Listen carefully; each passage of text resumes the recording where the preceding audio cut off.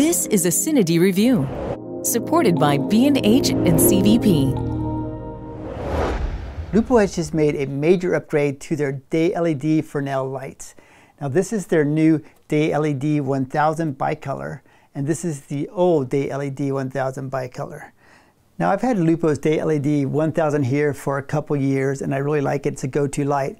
But their new version, it's much more robust, and it's really designed with professionals in mind.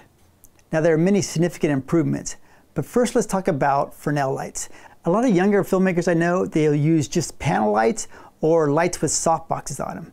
While those are nice to give you soft light, there's nothing like having a nice hard light. And something about the Fresnel lens just gives that nice quality to it. Now Fresnel lights are much easier to shape through your barn doors or through flags. You can spot or zoom them. On almost every set I've been on, there's at least one, if not multiple Fresnels at play. Now I've had the original Dayled 1000 bicolor for over a couple years now, and I've been really happy with it. But I'm really impressed with the upgrades that Lupo has made. So first and most important is the LED itself. Lupo is now using the COB style LED instead of the SMD style. The COB style chip is always going to be more efficient and brighter. So it's just a better LED chip in general. So next, what you'll notice is the build quality is much nicer. So this has that really tough technopolymer plastic that they use in their super panels, where this older one had just kind of more standard plastic and definitely not as hardy. So I really believe that this light will take a lot of punishment. It's just really well built. Now if you look right down here, they do have a new yoke mount. It's got a much more beefy handle, and it has a good bushing in here. So when you lock this thing down, it is not going anywhere. It's totally solid.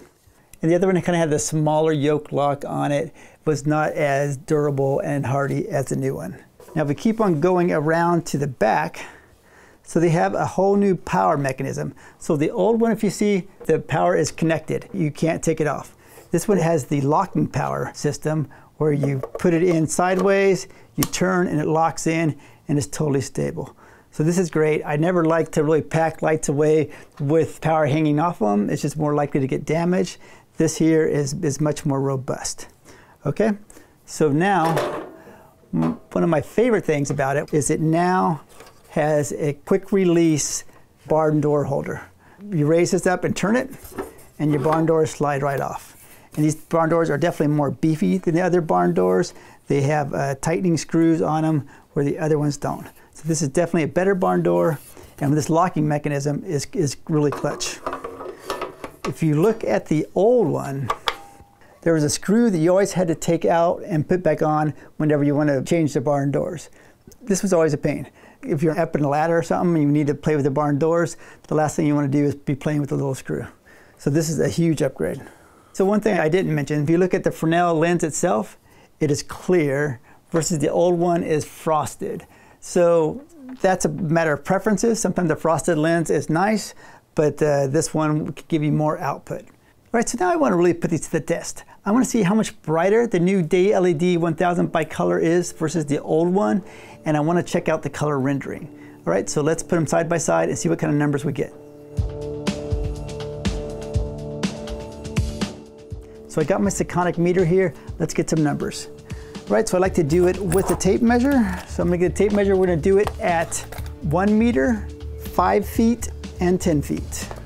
Looking at the numbers, at full flood at 5600K, the CCT is reading 55 and change. So that's really close to the target of 5600K. Now if we jump to the color correction number, it's between 0.4 to 0.5 green. The CRI is 96.5 to 96.3, and the TLCI holds at 98. So those are good color rendering numbers. Now the lux and foot candles, if you look at 1 meter, the lux is 4,520 lux and 420 foot candles. And at 5 feet, it's 1,960 lux, which is 182 foot candles. And at 10 feet, it is 578 lux, which is 53.7 foot candles. The last test was at 5600K, now we're gonna try it at 3200K. Now what's nice about this light is it actually goes all the way down to 2800K and up to 6500K. So that's a much broader spectrum than the old light, which only goes to 3200 to 5600. Right now we're testing it fully zoomed out, so later we'll test it spotted. All right, let's check it out. Looking at the numbers, the color temperature is slightly warmer at 2873 instead of the 3200K.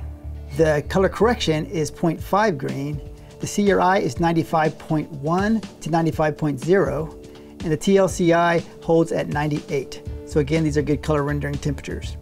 Now looking at the lumosity, the lux at 1 meter is 3,450 lux, at 5 feet it's 1,380 lux, and at 10 feet it's 438 lux.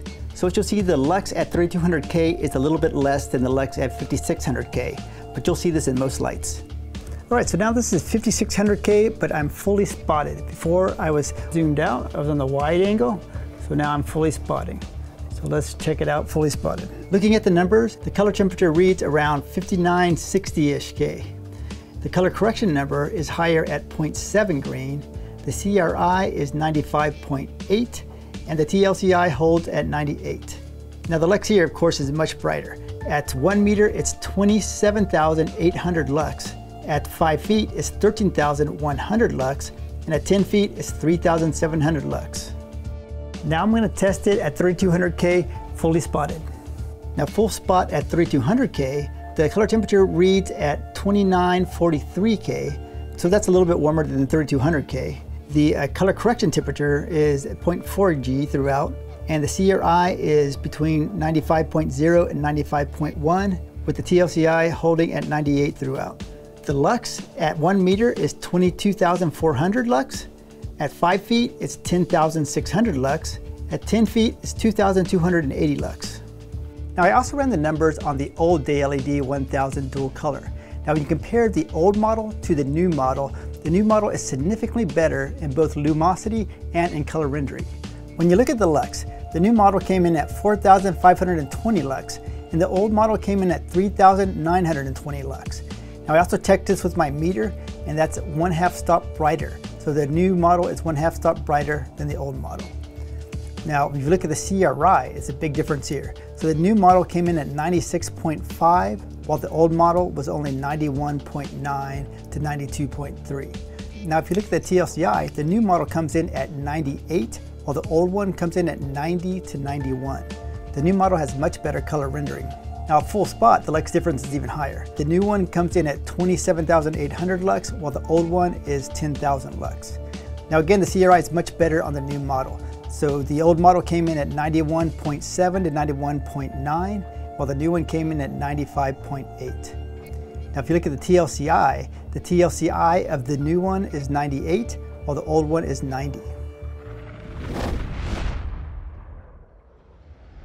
Now the new model also comes with some effects modes, which the old model didn't have. Now the first effect it has is strobe, which is your basic strobe light. Here you can adjust the frequency to make the strobe faster or slower. Now the next effect is the lightning effect. Here you can change the white balance of the lightning as well as the interval of the lightning strikes. So you can have the lightning strike more frequently or less frequently. The last effect is paparazzi, which simulates photo flashes going off. Here you could set again the interval, so how quickly they're going off, and the bulb, so how many bulbs are going off at once. So another change is that Lupo has now included a USB port. So this will allow you to do any future upgrades. So the new model, like the old model, it has 2 DMX ports. So it has a DMX in and a DMX out. Okay, so the last thing to talk about here is you can see the fan on the new model is much bigger than the fan on the old model. So this new chip must need more cooling, so they have a bigger fan.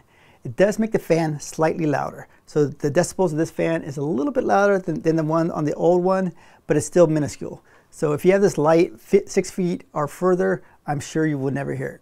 So Lupo hasn't updated just the Dayled 1000 dual color, it's updated its entire line of Dayleds, which includes 650 and a 2K. Now Lupo has really upped their game in this entire Dayled line, with a much better build quality, higher light output, and much better color rendering. Recently, I put this instrument into the mix on a shoe commercial that I directed. Now, my gaffer, who's very seasoned, was legitimately impressed by it, which says a lot. Now, as far as price goes, the Dayled 1000 dual color will set you back $1,599 US, which is quite a bit less than comparable LED Fresnel fixtures. If you're looking to add an LED Fresnel to your kit, you should definitely take a look at the Dayled line. This is a CineD review. Supported by B&H and CVP.